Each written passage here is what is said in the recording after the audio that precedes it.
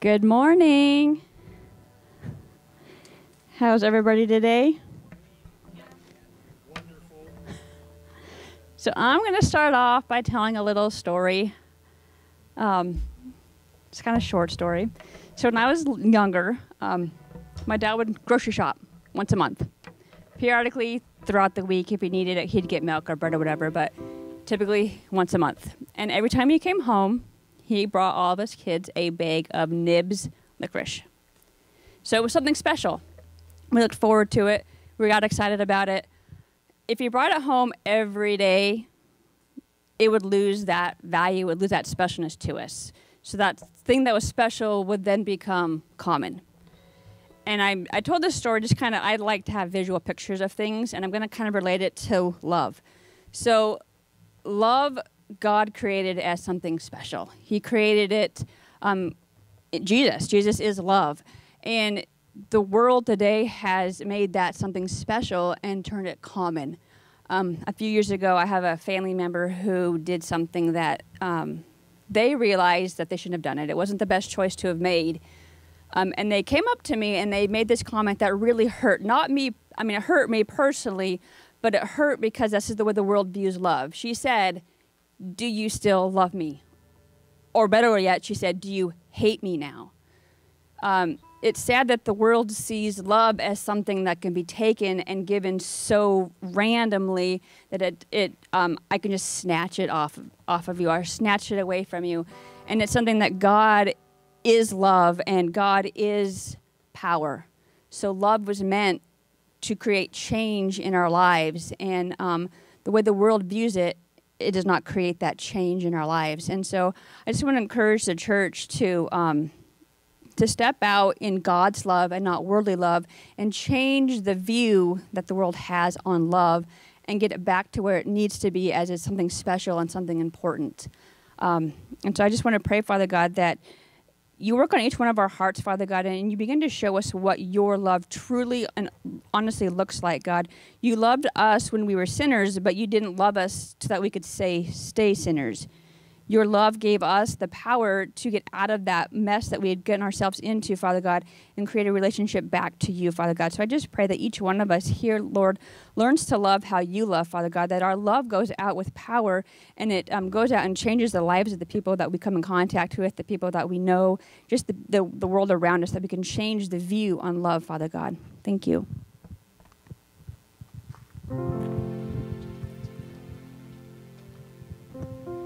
So before we actually start worship, we have a birthday. My cousin Taylin is 22. And so if you guys don't mind, we're actually going to sing him happy birthday before we start. Happy birthday to you. Happy birthday to you. Happy birthday, dear Taylor. Happy birthday to you.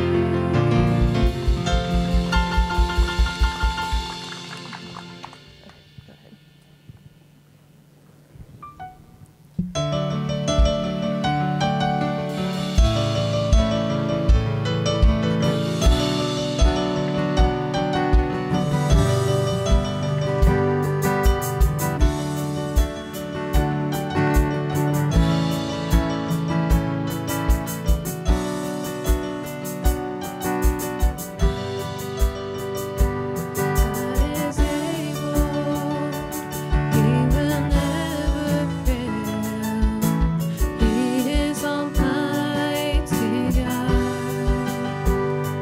Greater than all we see, greater than all we ask. He has done great things. Lifted up, he defeated the grave. Raised to life, our God is able. In his name we overcome. Oh,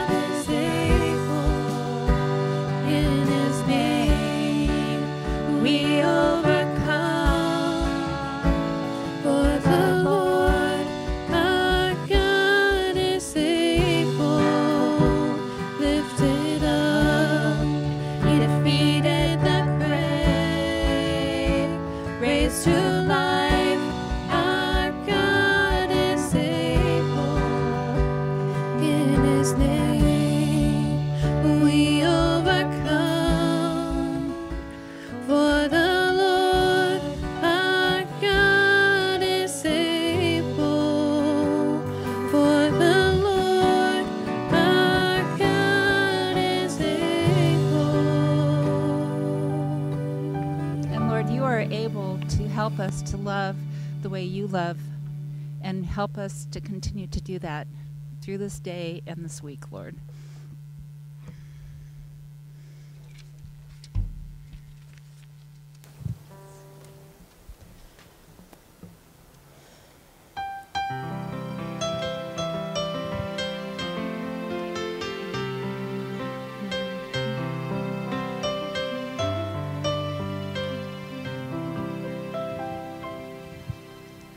Amazing grace, how sweet the sound that saved a wretch like me. I once was lost, but now am found.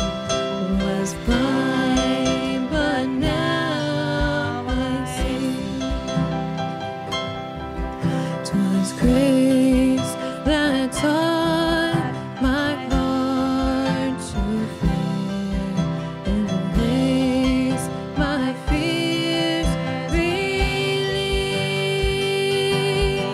How precious did that grace appear, the hour I first believed. My chains are gone, I've been set free. My God, my Savior, has ransomed me. And like a flood, His mercy reigns. Unending love, amazing grace. The Lord has promised good to me. His word my hope secures. He will my shield and portion be, as long as life endures. My chains are gone, I've been set free. My God, my Savior, has ransomed me.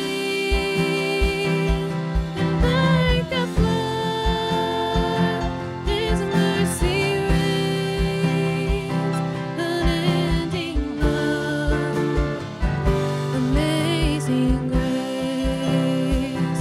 My chains are gone, I've been set free.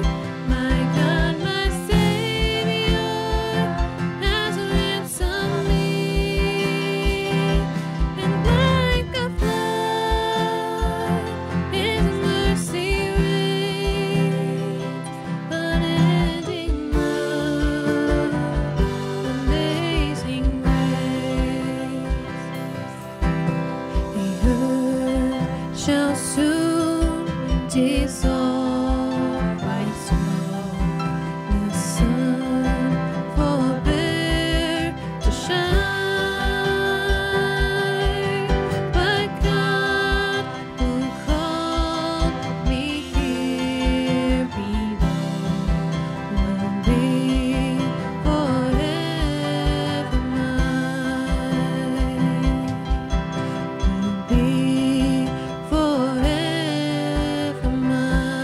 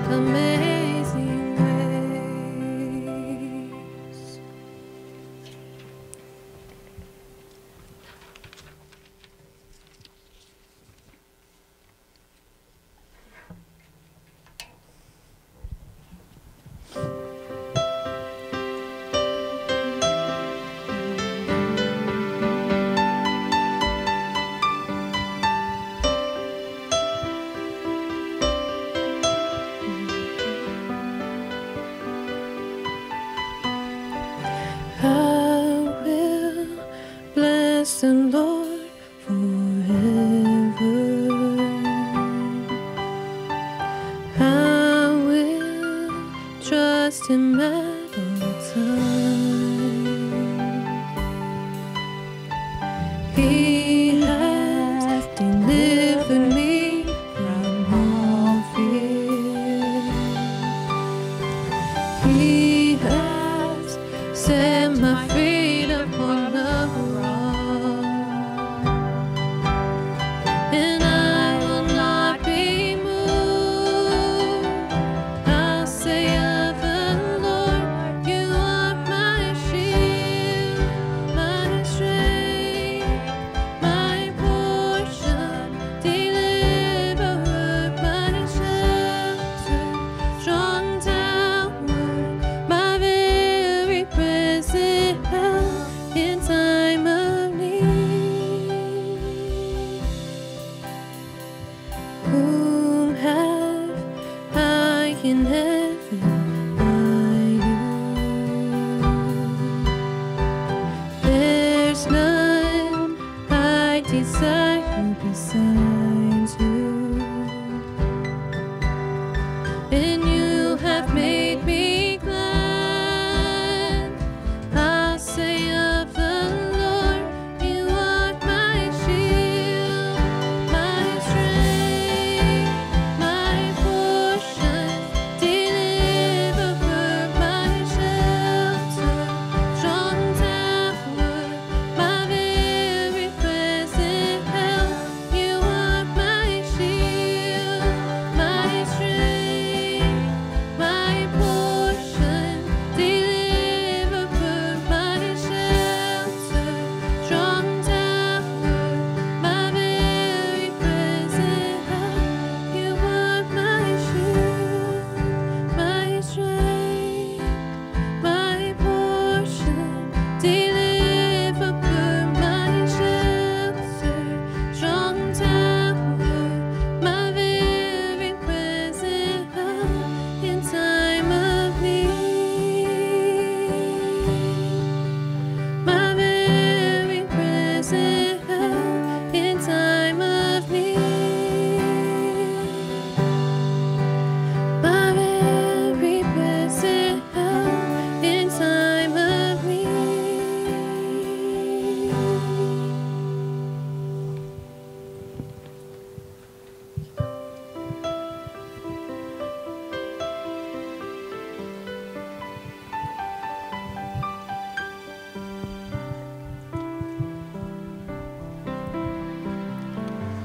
Well, Father, we do thank You for this morning, God.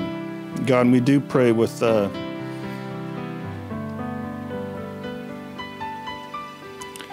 what Manda said, Lord, about love, God. We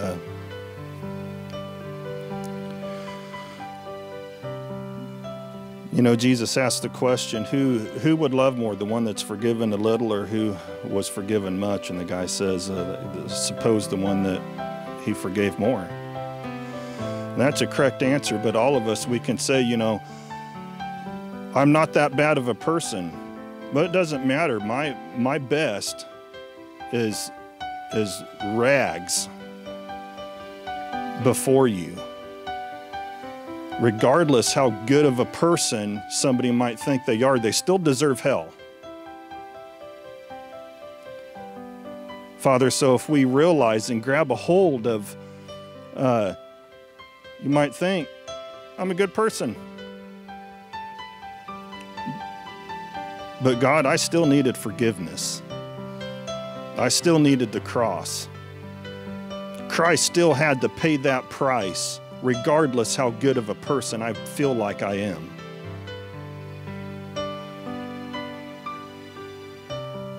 So we've all been forgiven of so much. God, so help us get on my heart, Father, get a hold of that, Lord. Get a hold of what You've done for us.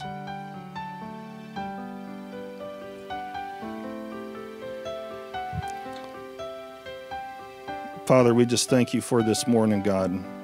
Lord, we do take a moment to lift up Pastor Lance and Quinn and Jared and Gabby on their trip, little road trip. It's not often they get away, Lord, so we just pray that you bless them while they're out, Lord, that you would continue to open doors for them. Father, give them divine appointments. Lord, so we just thank you and praise you this morning. In Jesus' name, amen.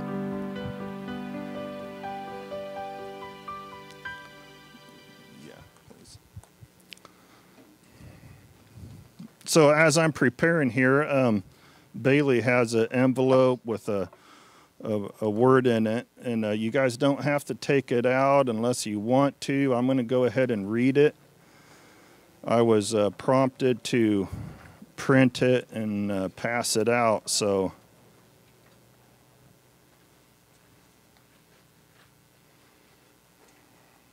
I almost need a table up here for all these books. But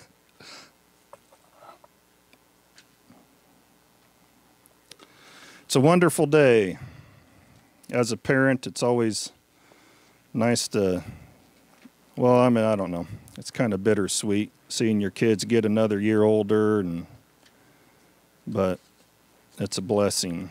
Taylon's birthday today.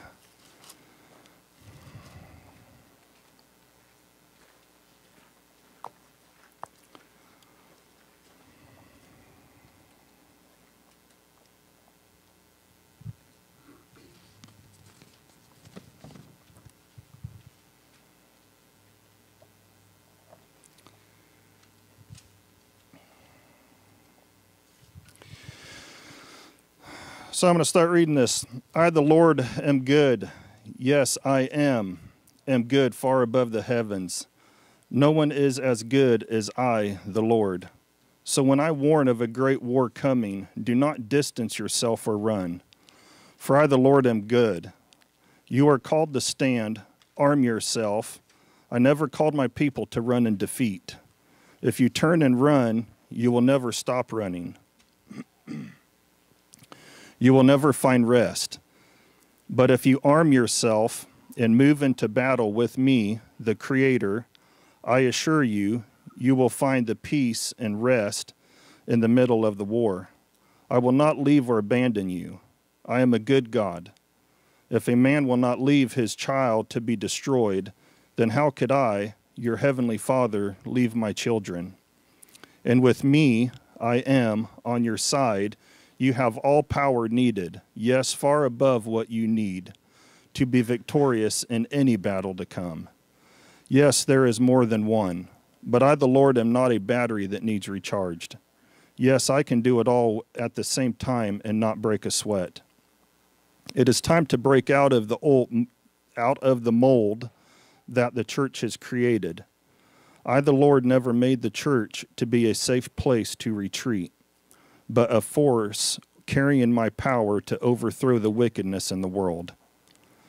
There are people wandering in the wilderness that are lost in the enemy's camp, but they are not lost to me. No, in fact, I, the Lord, can see them just fine. And my gaze is moving from my church to the lost and wanderers. And my forces, my church, should get focused on my gaze. Yes, the battle is for souls. It is not for more belongings, money, or land. I, the Lord, own everything, all the universes, and whatever I decided to put in them are mine. Yes, the galaxies are under my ownership and subject to my will. But surely I say unto thee, nothing matters except souls of creation. Yes, I, the Lord Jesus Christ, bought all souls, and I, the Lord, require my church to bring me a harvest. This is the battle. This is the war. Do not be overtaken because of some sickness, riots, politics. My church is not to be short or narrow-sighted. I, the Lord, say, save souls. Yes, freely receive and freely give. Are you not a carrier of my spirit? He does the work. Share my gospel and watch him work before your eyes. Do not be disbelieving, but believing. Get your eyes off yourself and seek out the lost. Follow my gaze. For if your eyes are not on yourself and doing what I want, then I, the Lord, will take care of you. But if you keep your gaze on yourself, then you will fight your own battles by yourself. And I will wait until you've had enough and do things my way. Stay focused on me and what I'm doing. I, the Lord, will take care of you. Again, I am a good father.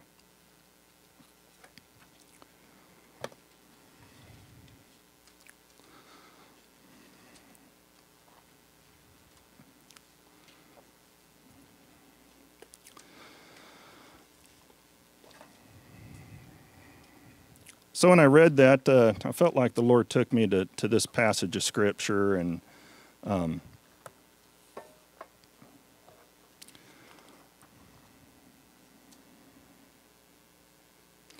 going to start in Mark 4. So I'm just going to give you a little bit of a background here. This is just right at the beginning of Jesus' ministry.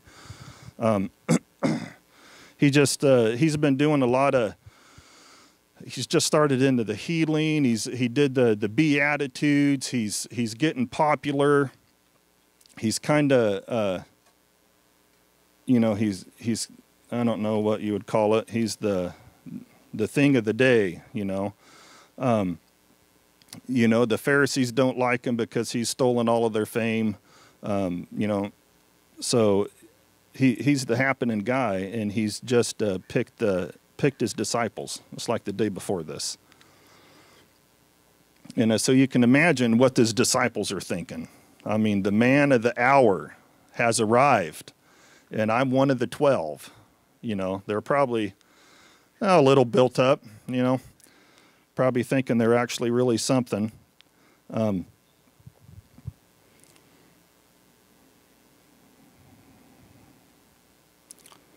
They probably really think there's something because it was just, again, just right before this, that his mother and brothers come and they say, hey, your mother and brothers are outside and they're wanting to see you. And he looks at his disciples at the table and he says, these are my mother and brothers. So, they probably feel like, man, he's put me as on the same playing field as his own family. So, it's just kind of funny. I don't know why I was really thinking that, but just what his disciples must be thinking in that moment is really easy to get carnal minded in something like that when you think you're getting promoted or something that you're actually real special. And I'm not saying that to God you are very special, but sometimes you can kind of get your flesh into that a little bit. So I'm going to actually start reading in Mark 4.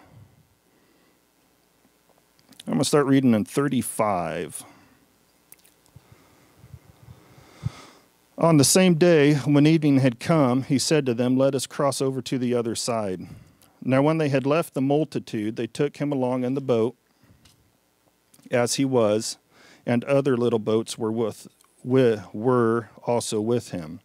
And a great windstorm arose, and the waves beat into the boat, so that it was already filling. But he was in the stern, asleep on a pillow. And they awoke him and said to him, Teacher, do you not care that we are perishing? Then he arose and rebuked the wind and the sea, and said, Peace, be still. And the wind ceased, and there was a great calm. But he said to them, Why are you so fearful? How is it that you have no faith? And they feared exceedingly, and said to one another, Who can this be that even the wind and the sea obey him? Now, going back to the disciples again, everybody was looking for this, the Savior of Israel. They thought that the Messiah was going to free them from the rule of the Romans. They thought he was going to show up and overthrow the Roman Empire. And so seeing everything that Jesus was doing, all of the miracles and calming the seas, you could think that this for sure is the guy, because with all this kind of power, he can surely overthrow the Romans.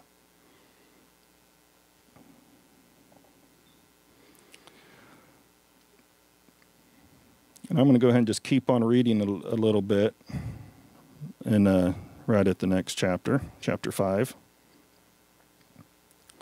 Then they came to the other side of the sea, to the country of the Gadareans. And when he had come out of the boat, immediately there met him out of the tombs a man with an unclean spirit, who had his dwelling among the tombs, and no one could bind him, not even with chains, because he had often been bound with chains and shackles, and the chains had been pulled apart by him, and the shackles broken to pieces. Neither could anyone tame him. And always, night and day, he was in the mountains and in the tombs, crying out and cutting himself with stones. You know, when I read this, it was really, it kind of hit me hard. The bondage this person is in, and not just the demonic bondage, but the bondage that, cutting himself with stones. Well, the stone is the old law. That's symbolic of the old law. He was guilty of the law, and he deserved death. And the mankind, the ones that could help him, the only help they offered him was more bondage. They just tried to chain him up. He wasn't getting any help. He wasn't, and this hit me a little bit hard when I read this, is the only place he felt like home was with the dead.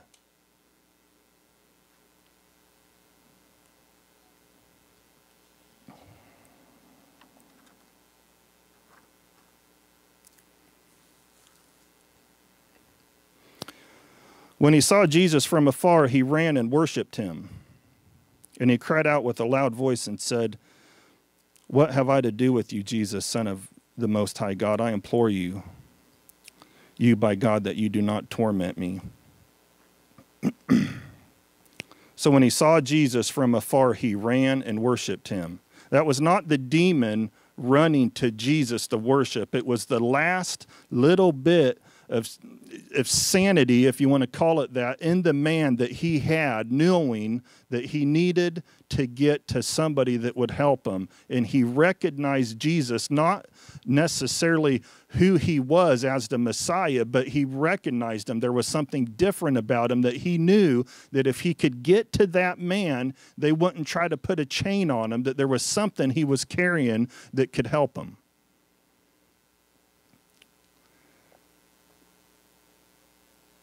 Again, with what Amanda was saying, once we start loving like we should, there'll be something about us that you won't have to go evangelize. You won't have to go actually look for somebody to minister to. It's going to happen all the time. Every time you go to the grocery store, every time you go to the gas station, every time you go to work, it's just going to be happening because there's something different about you.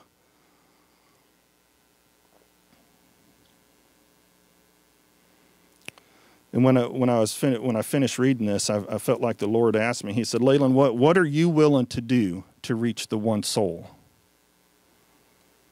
And I didn't quite understand the question at the time. But he was like, I went on a boat across a sea, knowing a storm was going to hit, possibly lose my life, left all the popularity on the other side of the sea. Everybody, I was the man over there. The people in the boat, the disciples, sometimes we have people in our boat that don't belong there. This is a rabbit trail, I know it, but it just came to me. Sometimes we have people in our boat that is unwilling to, they're not willing to go as far as you are to reach that soul, and they will hold you back.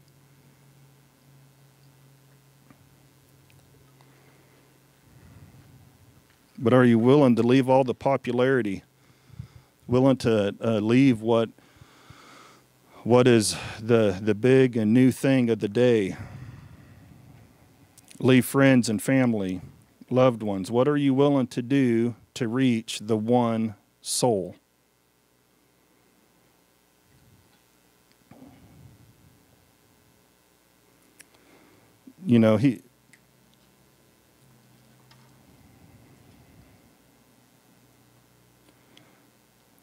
I know COVID's been hit a couple times in the last weeks, but again, I want to assure you that would not slow Jesus down.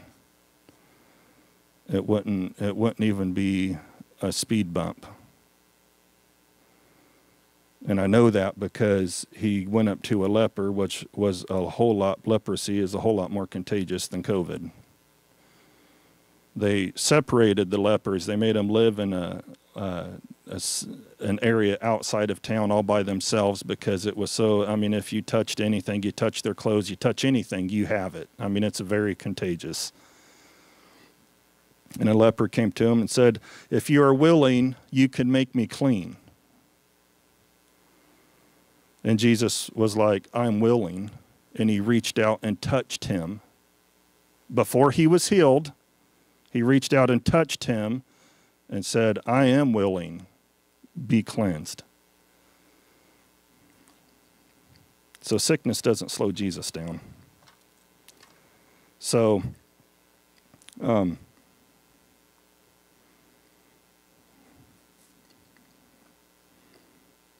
going to keep reading. Mark 5, I'm going to, start up in 18. So after this, I'm not going to just keep reading the whole scripture, but, after this, Jesus, he cast the demons out. The guy set free, the demons go into swine. They run down the hill. The people of that area, they don't want Jesus to come into the towns. They're fearful, so he is getting ready to depart. So in verse 18, and when he got into the boat, he who had been demon-possessed begged him that he might be with him. However, Jesus did not permit him, but said, go home to your friends and tell them what great things the Lord has done for you and how he has had compassion on you. And he departed and began to proclaim it in Decapolis, all that Jesus had done for him, and all marveled. So Decapolis, and I don't even know if I'm saying that right, but when you break it down, the beginning part of that is 10, and the last part is cities. It's not just a town, it's an area, a region. And one man went and turned that whole region upside down. I think sometimes Jesus is wanting that wild sheep in the flock. Sheep, they just kind of follow the shepherd. And I don't know a whole lot about sheep, but what I hear is like if they run out of water in this field, they're not going to go find any water. They'll just sit there and thirst to death and die. And that's kind of what the church is called as, the flock, the sheep. And we all know that, we need Jesus to lead us, but I think through this sometimes Jesus is looking for that one. I don't know, I just kind of had a picture of it, just because being around animals and stuff when I was younger, sometimes you're sitting there watching whatever herd, whether it be horses or cows or, any of them. And you're sitting there and you can be watching them and one of them will just start bucking and kicking and, they're just messing around. But sometimes God is wanting one wild sheep in the flock, because one wild sheep focused in the right direction will turn 10 cities upside down.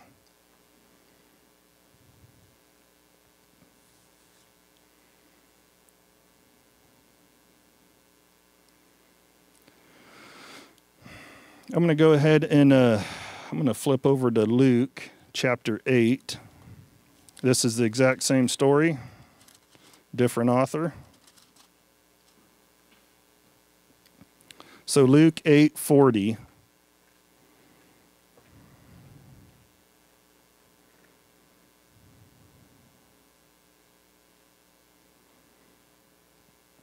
So it was when Jesus returned that the multitude welcomed him, for they were all waiting for him. And that caught me. I was trying to figure out what passage I was going to read, Mark or Luke, and I liked the way that Luke kind of ended this. In a way that I shouldn't say I liked it. It was actually quite discouraging. I never picked this up till just last night, actually. Jesus left a multitude that loved him, but they was not doing anything. They were following him around like a bunch of, I guess, lost sheep. And that's it's great if that's where you're at. But he would leave all that popularity and all that fame and everybody wanting to see more, to see more signs, and to see him walk on water and do all these things and see all sorts of miraculous, and then ask him, hey, if you're the Messiah, we need a sign. You know, to me, that's, hello? I mean, to me, that's like, you know, cleansing lepers, the lame getting up and walking, and you're wanting to see a sign? I mean, what calms the sea? I mean, what else? I mean, I don't know. That's just me. What else do you want to see? I don't know. But he would leave all that to reach the one that is willing to be out changing people's lives. Jesus only spends a couple hours with them. He's not even there a day. Turns the guy's life upside down, sets him free, talks to him for 2 hours, and sends him out. Don't think that there's anybody here that's unable to witness to somebody. It doesn't require much. So it was when Jesus returned that the multitude welcomed him, for they were all waiting for him. They wasn't accomplishing anything. All they wanted to see was more. That's why Jesus left that group of people, because he needed to get to somebody that would make something happen, that would start advancing the kingdom of God, and then come back, and they're all still there waiting. It was kind of I don't know, it was just a little bit of an eye-opener for me that God is wanting us to really start, I don't know, sharing the love of God and not just being spectators, not just being, I don't know, doing this because I get a get out of hell free card. I got my fire insurance. There's a world out there that doesn't have their fire insurance. I kind of say that jokingly, fire insurance, but just because it's kind of a little bit of a heavy topic. It's a very short message today. But really, I want to really, what Jesus was doing for me was really causing me to think a little bit. Lalyn, what the exact question he asked me is, what are you willing to do for one soul? What are you willing to do? You willing to risk it all? You willing to possibly lose your life? You willing to be shunned from family and friends?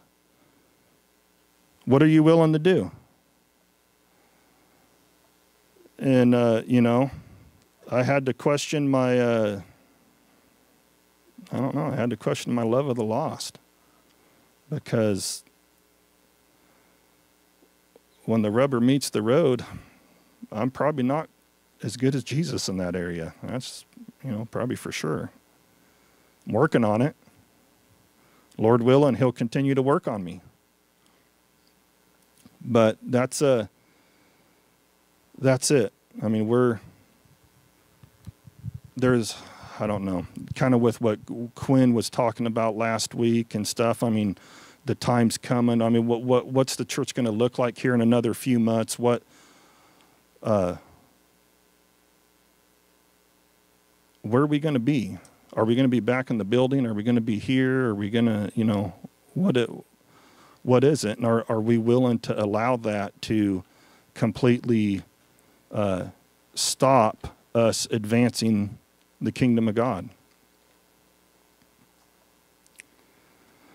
I don't know how it all looks. We're still continuing to pray for answers and believing that when the time comes and when things change, you know, we'll know which direction to go. But I feel like God's really wanting the church to get ready because, like in that word, it says his gaze is on the lost and the wanderers. And so that's it. Hun, do you have anything? So you guys can come up, Taylor, if you wanted to play a little something, or Jaden, either one. Well, Father, Lord, we come before you, God, and God, I know I'm the first to say I'm convicted in the way that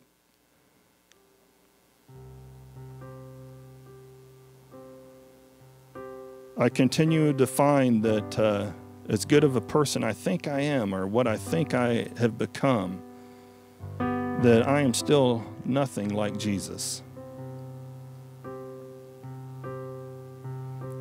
And Lord, my heart's desire is I would be, or I would always have the mind of Christ. That I would not let circumstances or situations affect my decisions or who I am willing to reach out to.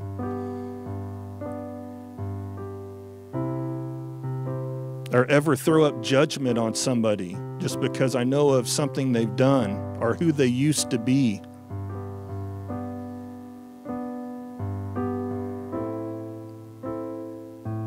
God, I just pray that you would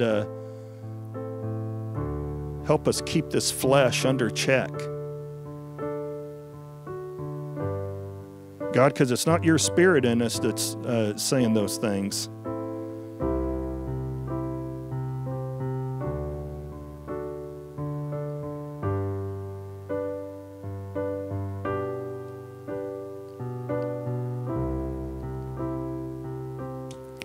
Father, I just pray that once again our hearts would be broke for the lost. That's what the church is to be doing. Reaching the hurting.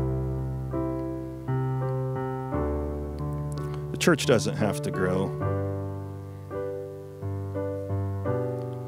You know, that one guy that Jesus reached and set out, changed 10 cities, but never was a follower, or he was a follower of Jesus, but he didn't just follow him around. We don't necessarily need more people in the pews. We just need some more wild sheep.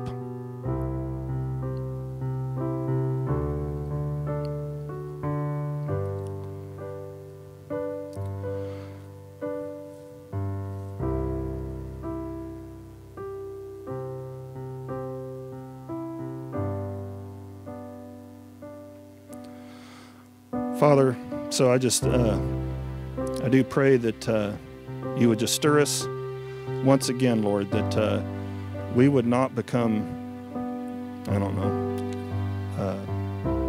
stagnant. But Father, that you would stir us, but the word also says to stir yourself. God, and that's what I feel like you're stirring me some to stir myself.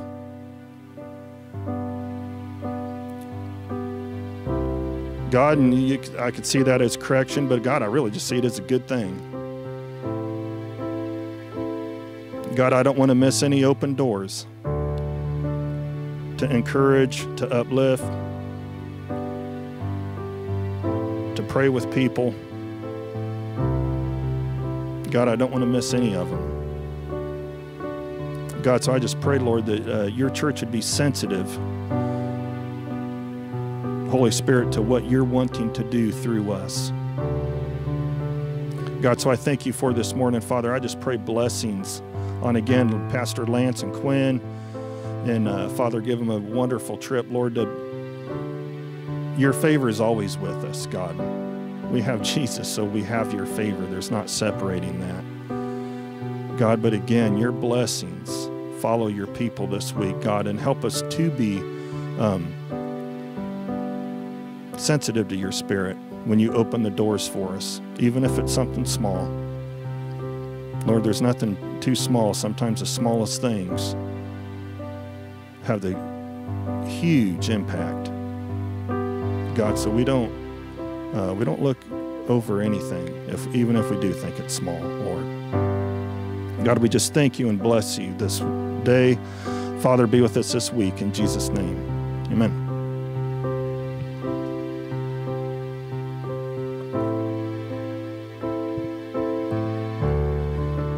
Have a blessed week, a wonderful long weekend. Hopefully you guys have a long weekend.